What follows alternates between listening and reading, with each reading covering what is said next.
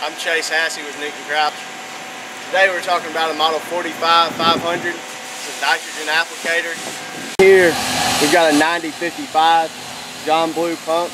It's a DR series, which means that it has 2 inlets and 2 outlets at the top. And that is because we have flow dividers on this unit.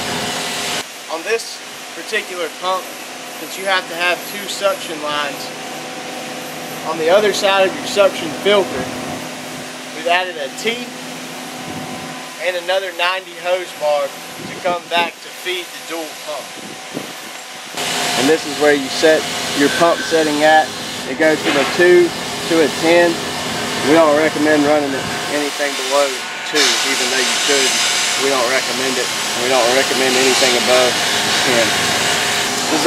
This sprayer has a stainless steel chain because it's going to be used for a nitrogen applicator side dressing rig, and so it has a stainless steel chain to prevent corrosion.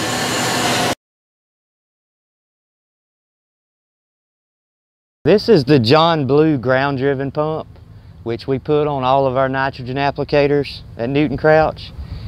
The reason it's called a ground driven pump is simply because it runs sprocket driven off of a press wheel. So we have the hydraulic lines, you engage the hydraulics, it pivots the wheel, and it's chain driven to run the pump. Okay, the uniqueness about this pump compared to others that we offer is it puts out the same amount even as your ground speed fluctuates in the field. You set the stroke of the piston on this scale to a predetermined rate on the chart that we provide with the unit, and you set it for that rate. We select the proper tips to go on the unit, and quite honestly, it's as dummy proof as it can be.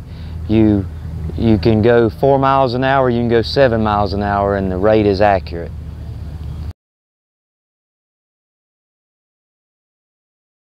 Give us a call at 800-241-1350. A real person will answer the phone. No recorded menus. Our knowledgeable staff will be glad to help you. Proudly made in America, a family-owned business since 1940, Newton Crouch.